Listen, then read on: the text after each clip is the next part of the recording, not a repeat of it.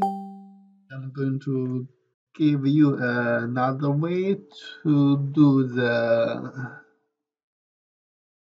scatter points on the animated character or some animation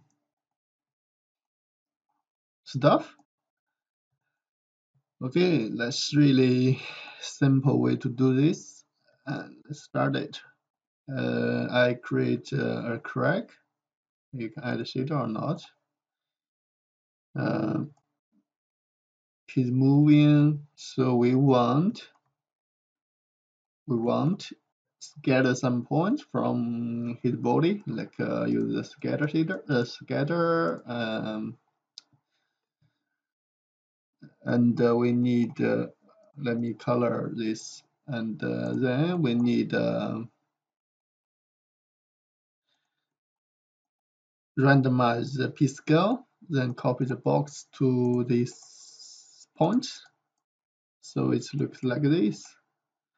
But you can tell this point number is changing frames by frames. You can see point number, the value is changing, so it's like flaking on the current. Let's see, right? So if we want this kind of scatter, it doesn't work. We want scatter points from this character, then emit some points, or like emit some particles, or we like trill that to have the polygon. Let's see how it looks. See, we have the line, but the line is flickering. It changed a lot. So how can we get scatter points just fixed on the geometry? Let's see. I can use the time shift. Just read the first frame, then scatter points. So this kind of scatter the points just static, and it's the first frame. Then we use the attribute interplate node. You can see this node, we need the source frame UV, these two attributes.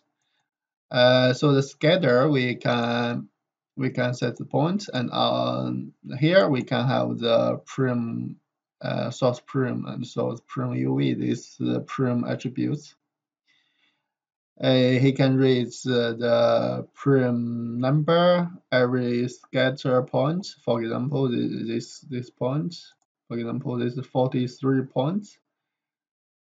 This scatter node can read the prim number and the prim UV. So these points, according these points, we have the prim number and prim UV. Then this attribute interplate can read these two attributes. Let's hook up this. The first input is the destination geometry. It's like the scatter point. And the second input is the source attribute to interpolate. It's just the animated geometry.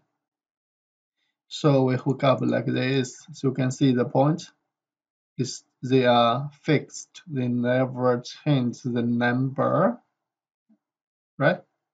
The PT num it never changes. Or we can uncolor it and add some box. Let's play, see how it looks. See, it's never changed. This way, we change the box. You can see. Okay, this really great. tutorial. Of course, we have a different way to achieve this kind of fixed scatter point.